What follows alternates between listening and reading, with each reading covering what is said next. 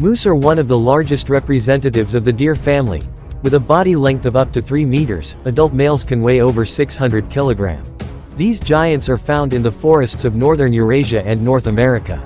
Being herbivores, to maintain such mass, animals eat up to 30 kilograms of grass, leaves, branches and bark every day.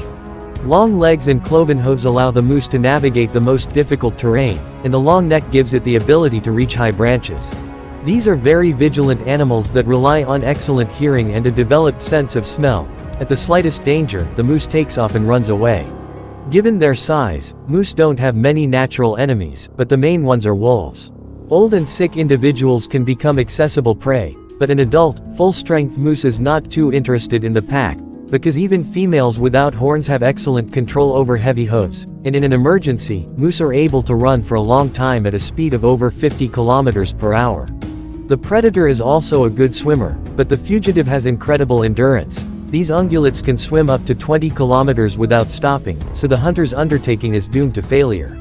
Moose are predominantly nocturnal animals. In extreme heat, they take mud baths, lowering their body temperature and escaping annoying insects. In captivity, moose can live more than 20 years, but in natural conditions only a few can survive the first 10 years.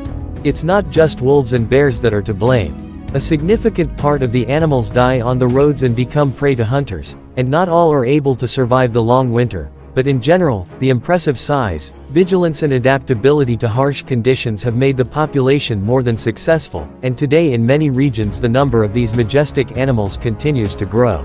If you like the episode, please support it with a like, comment and subscribe. See you.